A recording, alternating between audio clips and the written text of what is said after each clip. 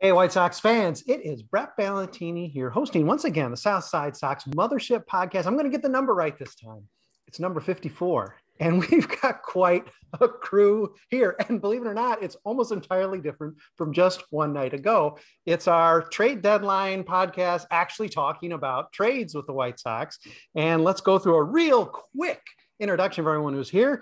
It is Super Bill Meincke, who you may know. He is he's played such roles as guy who recaps Wednesday games in April, in May, in June, and I think he's back with us now. He's taking a little bit of a break. I think he's back with us. Welcome, I'm back. Bill. All right, welcome, West Coaster. Let's see, James Fox, insider. He today told me that I'm an idiot for overvaluing Connor Pilkington. He didn't use those words, but that's okay. I can read between the lines, but thank you for setting me straight, James. And I'm sure we will get a little more insight on what the White Sox gave up for César Hernández soon, but thank you for joining, James. Let's see, Super Joseph, Resis, Sox Man Champ. What else do I need to say? Indianapolis field office is represented.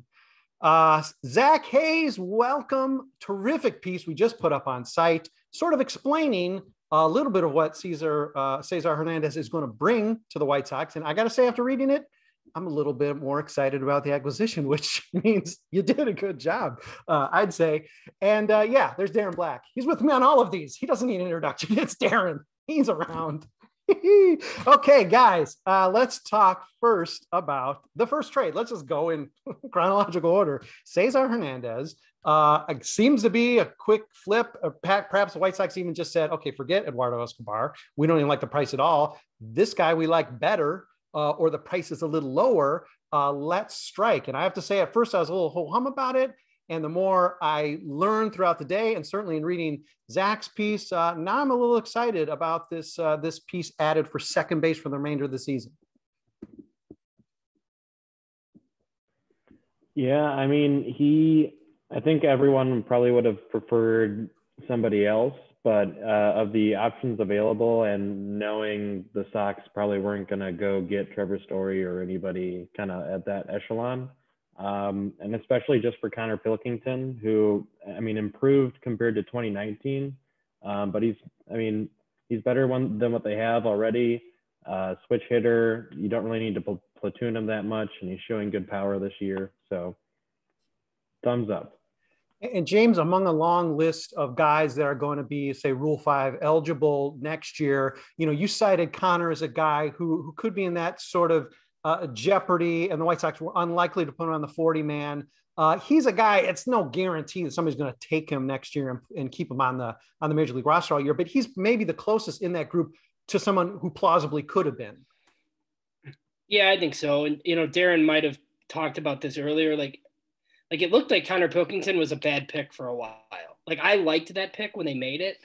And then his stuff really backed up and he wasn't very good. And then this year he's actually pretty good again. He was throwing mid-90s. I talked to some Indians writers today that were, pretty underwhelmed. And I'm like, it's actually not that bad. I mean, he's obviously older because he was a college starter. But yeah, the Rule 5 thing's a big deal. I mean, the White Sox have all these guys, and I'm surprised that your Mike Rodolfo's still here and guys like that, because like some of these guys are going to lose for nothing. I mean, I think, we saw it with Luis Alexander Basabe last year. I think some people were mildly upset, like Bernardo Flores gets DFA. I mean, like, it happens. You can't keep everybody. So, yeah, I don't think Pilkington was ever going to pitch in the White Sox rotation. You could argue that, like, maybe you save him and trade him for something else. Like, okay, maybe. But this is, it's fine. I think they got 2 upgrades today, and they didn't give up anything that really, like, matters that much in the grand scheme of things. Yeah.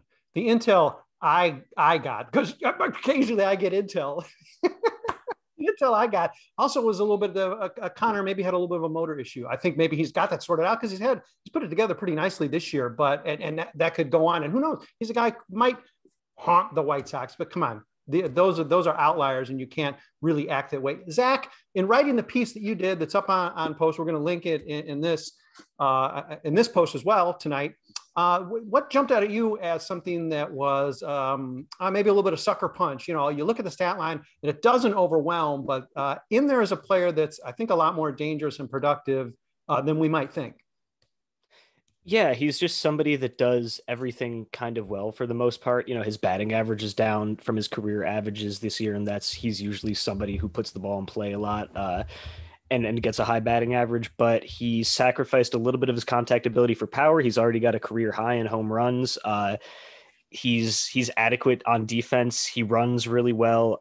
He is not Danny Mendick, I think, is the the biggest takeaway with the bat, at least. I think that kind of uniform across the board solidness, not really having any major flaws, is something that is, sometimes kind of hard to get around when your other options are a Trevor Story or a Javi Baez, and you look at some of the other pieces that are moving around. But they just needed an upgrade here, bottom line. And he's somebody that's going to fill a hole. He brings some balance.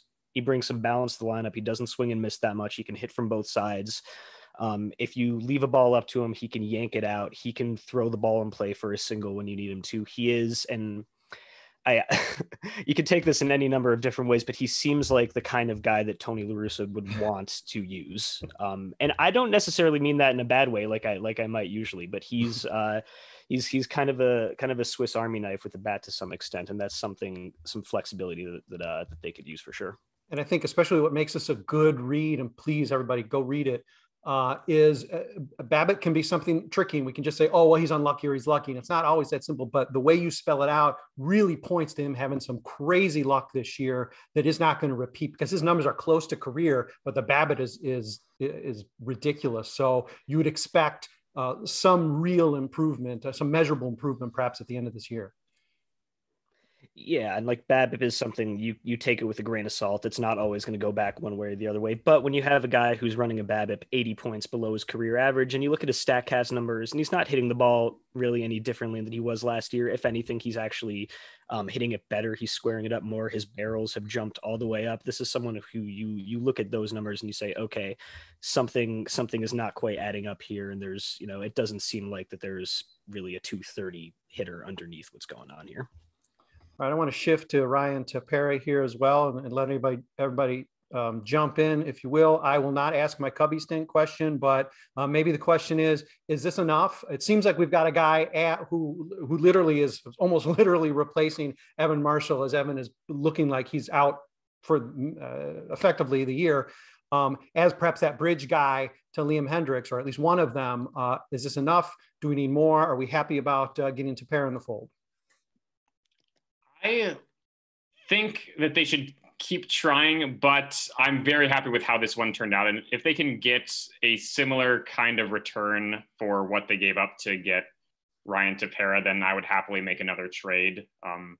Like only having to give up Bailey Horn for this rental, I was very surprised, especially with the Cubs. Obviously with the way that the Jimenez and Cease trade has panned out up to this point. We've kind of discussed this like briefly on previous podcasts, that kind of the expectation that the Cubs were going to ask for an extra high price for the White Sox in any sort of deadline deals this year. But yeah, I was very happy with the deal that they got in this case. I like Bailey Horn, but I would absolutely make this trade 10 times out of 10. And hopefully that there's a similar opportunity out there before the trade deadline on Friday.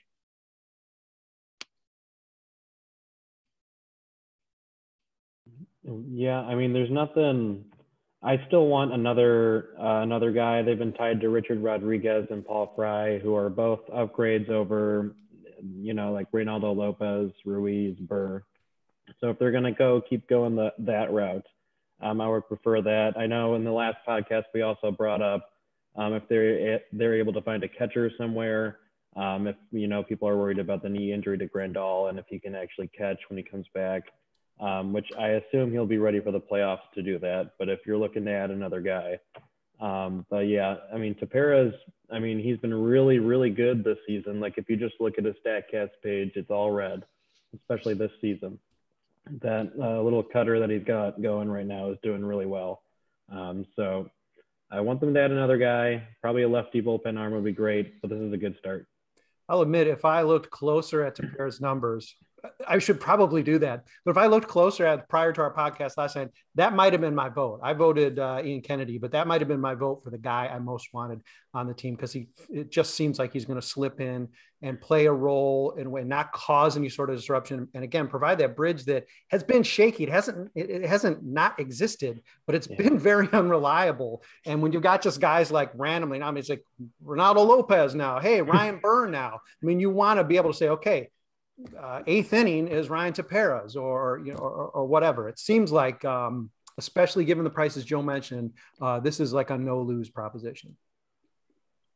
I was actually kind of surprised that they actually got Tepera. Not that they for the price. I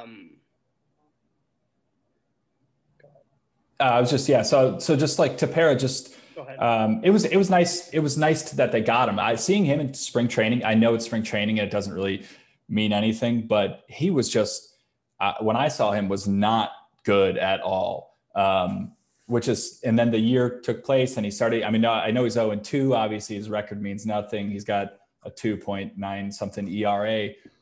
I really think he adds a wonderful arm, and I think this is kind of huge. It's also not that Evan Marshall's a terrible pitcher, because we've seen him do well, but I think he definitely needs a little readjustment too.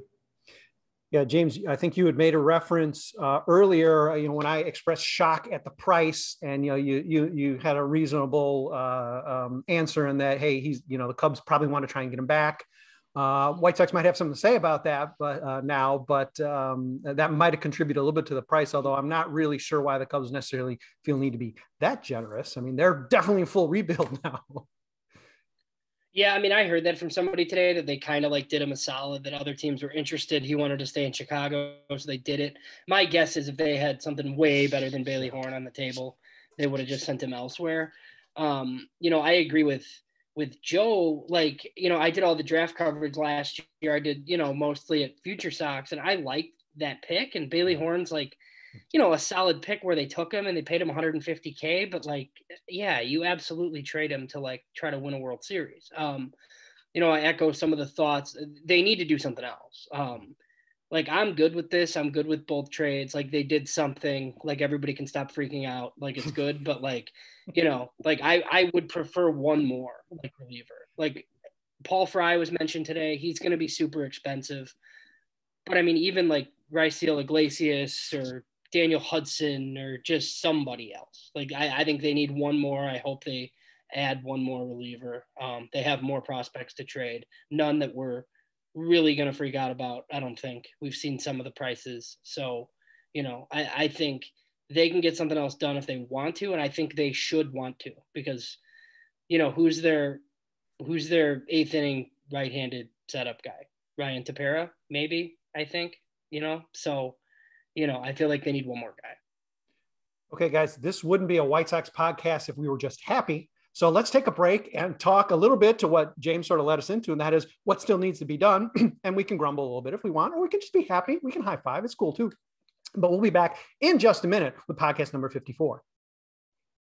Hey, it was just a moment, and we are back with South Side Sox Mothership Podcast number 54. Got a variety of guys. I'm not going to do like the Love Boat, credits here and introduce everybody again, but great crew here talking White Sox trade line. And the good news about this trade deadline now is that we have stuff to talk about, and it's actually so far been pretty good news. Let's shift. James sort of led us into that in terms of what we still need. It's not necessarily a complaint, because if this is all it is, hey, better than worse for sure. But let's go around. Let's everybody take a turn and let's talk about what that greatest need is. And if you also want to throw out maybe the name that would connect with that, let's say positional need, go ahead and throw it out. And, anyone can start.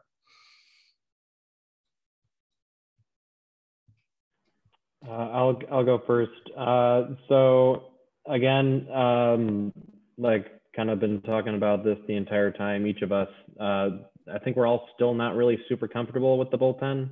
I know it still feels weird for me, because I was really excited about the bullpen, prior to the season, like looking at all these guys that I was following in the minors for a long time. And then Matt Foster just isn't himself anymore, along with Evan Marshall, and Jace Fry never really turned into what we all wanted him to.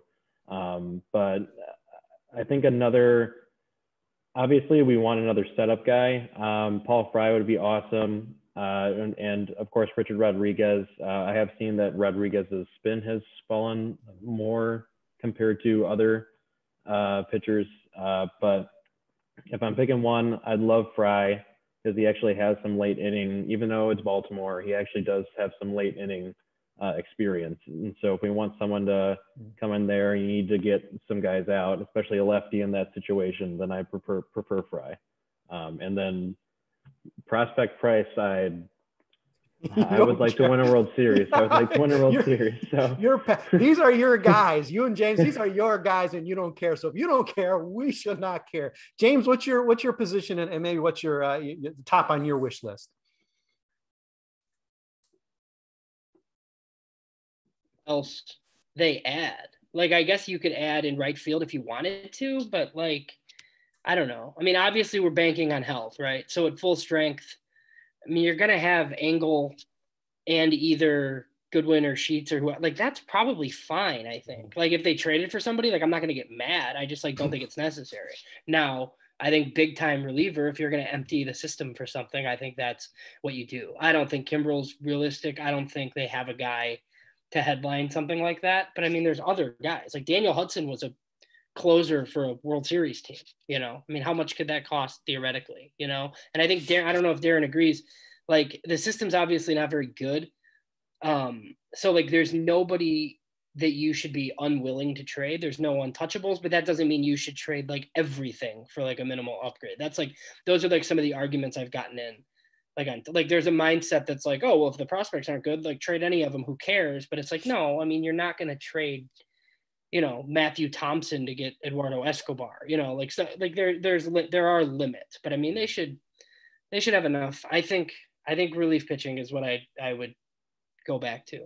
So. And it didn't even hit me. I even covered both of those guys. But okay, we lost when an Eduardo Escobar walks out the door. A Daniel Hudson came in. They're practically on the same team. I don't think they quite were in the same locker room. They basically were on the team in the same year. So Daniel Hudson could be our Eduardo Escobar. Zach Hayes, give me the guy you're feeling needs to be most imperative to still acquire for the stretch run.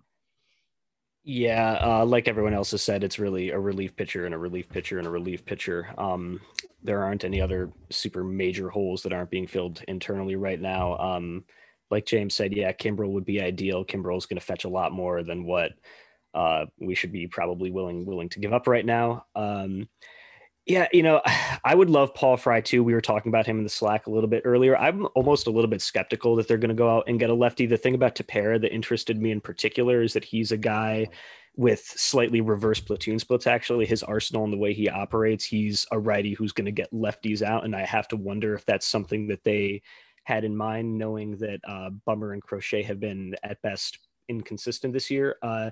You know, you look at any bad team in the league. I'm looking at the Orioles roster right now. Not only do they have Paul Fry, they got a guy like named Cole Sulser in there who has a great changeup and a 96 mile an hour fastball. Every team that's trying to lose 110 games out there is going to have has a few guys in the back end of their pen throwing 90, and I think there's throwing 95, and there's enough of them out there that, like as has been said repeatedly, I think if they want to get one, they should.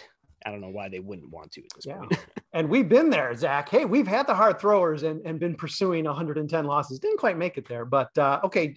Super Joseph, who's your guy? What's your position? You going to throw us a curveball, or is it just you're just going to punch the Fry ticket? I'm going to remain in the reliever camp, but it's not going to be with Fry. His name was mentioned earlier, but I like Rodriguez personally. Yes, he's a righty, and a left-handed reliever would be very useful. However, like his splits are pretty even against both handedness of hitters. Like he's rocking an opponent's OPS this year of just under 500 against righties and just over against lefties. So not a big difference there. And like I don't know if this is on Han's mind at all, but Rodriguez does play for the Pirates, and I feel like if the Pirates identify a prospect they like, it's probably not a very good prospect. So they could get a steal for Rodriguez. I feel more confident in their ability to fleece the Pirates than the Orioles. Super Joseph kneecapping the Pittsburgh Pirates. Did not expect that, but I like it. Okay, way out on the West Coast. I gave you a chance to maybe warm up another cup of coffee. It's about 9:30 in the morning out there. Bill Meincke, who you got on your wish list? So I'm gonna stay in that reliever camp too, and kind of echo what Joe said there. I think Rodriguez is the best bet, especially with Hahn kind of saying that he wants to give starting pitching a few more breaks every once in a while. So that I figure that probably means that Kopech's going to come in as a starter every once in a while to kind of give the first five a break. So I think Rodriguez is another good righty that comes in and kind of is able to set up. I also do want to touch on something that Darren said. Another concern is the catcher spot. Obviously there's not a lot of catchers, but the backup catcher spot, if we're stuck with Collins for the time being, it might hurt, and we don't know where Grandal is going to be when he comes back, if he's going to be comfortable behind the plate. And it makes me a little nervous to have Collins there full time. Yeah, you and 8 million other fans. Okay, nobody asked me, but I'm going to just throw mine out. Mine is, and I don't want to pick on Rick Hahn because this is a Rick Hahn praise day because he did really well and paid very little for a couple real good pieces, I think, for this stretch run. The guy I think I'm acquiring is Dylan Cease. I think he's going to be the reliever we acquire, and he's going to play a role. And let's face it, in the back of their heads, I think they realize, obviously, the rotation will shrink, and you're not probably going to throw Keuchel out of the pen unless something really bad happens.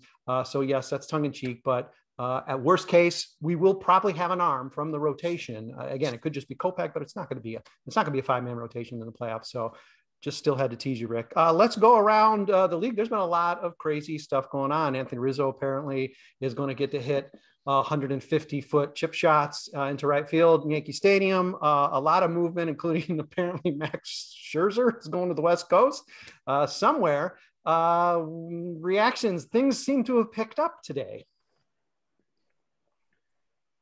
Pretty bold move by the Yankees, I thought, with Rizzo.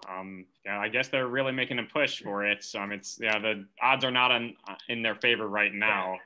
But props to them for trying. It's going to be a good offense for the sixth place team in a 5-team playoff. So yeah. I feel really bad Yankees. For the long suffering New York Yankees fans. Yeah. How about the fact that the Padres seemingly were going to get like Max Scherzer, and then what, at the 11th hour, it seems like the Dodgers have said, what is the status? Is something switched up? So I think Mike Rizzo went to the White Sox school of leaking to the media early. It's like, tell him you're going to San Diego, and the Dodgers. Yep. So then the Dodgers get Scherzer and Trey Turner, which is insane. Yeah. Well, Mike Rizzo was an OG in that. We were just talking about on the podcast yesterday about how he sort of double dealt the White Sox with the whole, hey, let's go out and get Edwin Jackson. Then, whoops, no, we're not trading for him, even though that's the only reason you got him from Arizona. Scherzer moving within the league. We have a there's just been a lot of crazy movement. Do we expect that there's still going to be something leading up even into Friday, or is there pretty much no one left to move at this point? I will say that ESPN did report that the Dodgers are not only trying to acquire Scherzer, but Trey Turner as well. Mm-hmm. So they're going after Trey as well, which kind of, to me, is that puts them right at the Padres level. Well, so it's, the headliner's Keibert Ruiz, who's a catcher. He's like a top 15 prospect in baseball, and most teams can't trade Keibert Ruiz, but they have two catchers better than him on their big league team. So like the Dodgers are just a machine, obviously. And Brad, I think there's actually like a lot more moves tomorrow. Like I think the Cubs have a few more in them. I mean, Kimbrel's going to go, Bryant's going to go. I think after Scherzer, I think the starting pitching market isn't great, but I think there's going to be others that go just, because once he goes to the Dodgers, there's all these people that didn't acquire pitching that now will have to. So, and the most underrated part of all this is the Cubs now, I think, have finally reached 85% vaccination rate. So, yes, we've made a couple jokes about Ryan Tepera actually getting to a clubhouse he can feel a little bit comfortable shaking all the hands in. So, way to go, Ryan. Jose Barrios is a guy. It seems like he's, getting shopped and maybe out the door because, they tried to extend him and somebody said no or whatever. So, Yeah, it'll be interesting to see how many more headline guys San Diego acquires, because apparently they're the only ones who are, allowed to at least be primaries. Although Mike Rizzo, gotta love him. He's just not above using teams to just dick them over and then go somewhere else. What else is out there that we are looking for? Do we have an idea where maybe Kimbrel or Bryant goes, or do we care? Been seeing that there's a lot of talks about the Giants making a big move. They have not quite gone for it yet. They've been connected to Bryant too. I think around this time tomorrow, we're probably going to be pretty unhappy with whatever package the Twins are getting for Jose Barrios, because I have to imagine he's going to be the most sought after pitcher on the market with Scherzer gone. So that's kind of what I'm looking at next, at least. Yeah. Looking to see what the Padres give for Jose Barrios, basically, is what we're waiting for. But I've seen like Chris Bryant to the Mets. I think that would be hilarious. I just like the NL East is just so weird, and like the Mets, like everybody's injured on that team, and they just keep adding and adding and adding and adding. Even from the off season with Lindor, who struggled for a while, it's just I can't really remember a deadline this active, especially this like long before the deadline even happened. I don't know like what's different about this year. I don't know if like the CBA is playing into anything, and if teams just really want to get out in front and just go all in this season and then just say like, hey, we don't know. But yeah, this has been, I mean, it's been really fun, even though the Sox aren't like really in those talks for those guys. It's still been like a fantastic trade deadline. I think it's interesting, not to diss the guys that the White Sox have sent out, but and I've made several jokes about Rick Hahn turning this from like a seller's market to a buyer's market with what he's pulling here. I mean, is there a chance, knowing that there's just not much down there in the cellar, but is there a chance that he's able to put something together that's more substantial than we think? I know the pieces, I mean, the Tinker toys are only going to fit together in a certain way, and it's just probably going to be a mess. But is there something out there to like make some sort of strange, like Hail Mary for Chris Bryant or even a Kimbrel? I think we can all just say no, but do the White Sox have that in them, whether courage-wise or even just capital-wise? Well, I don't think they have it capital-wise. I don't think they can necessarily compete with, I mean, just, I know Scherzer and Trey Turner is a whole different trade offer. But just, I mean, even going to like Starling Marte for Jesus Luzardo, I don't know if the Sox could have necessarily competed with that, even though Luzardo has kind of lost some of that prospect luster that he had a couple years ago. Still young, controllable, good pitcher. Just, I mean, it would be great. I mean, Chris Bryant would obviously start wherever you needed him to, because he's been doing that for the Cubs. I would be curious where he would go, especially with other people coming back. Kimbrel would be the perfect guy. I don't know who would actually close. I'm guessing it would still be Hendricks, but I don't know, because Kimbrel's been so good this year. But he's also, you can have him for next year as well. So I just kind of think, since he's not a rental, he's not really an option for the Sox with the capital they have. Like we're here saying like Bailey Horn's gone, Connor Pilkington gone. And like us as Sox prospect people, we can see that there's something going on and they're fine. But they're still those are the type of guys they've traded right now. So I don't expect it. It'd be awesome, but I'm just looking for like Richard Rodriguez, Paul Fry, some lower tier guys that they can actually get with the prospects they have and are willing to deal. And we might not even be able to afford Richard Rodriguez. I mean, let's face it. But I'm curious, I mean, I've been, I guess I won't say a hot doubter, but I mean, you do want to see some action, and we haven't seen him perform under deadline pressure because they've never been in it. Last year sort of hard, doesn't even really count. And they certainly punted last year, and maybe wisely. But I would say that early on, at least, given the circumstances, he's coming through. I'm curious to see what more there might be. Any insights as to where it is? Yeah. Well, so I think the difference this year is like they're fully able and willing to take on money, which I think is a positive.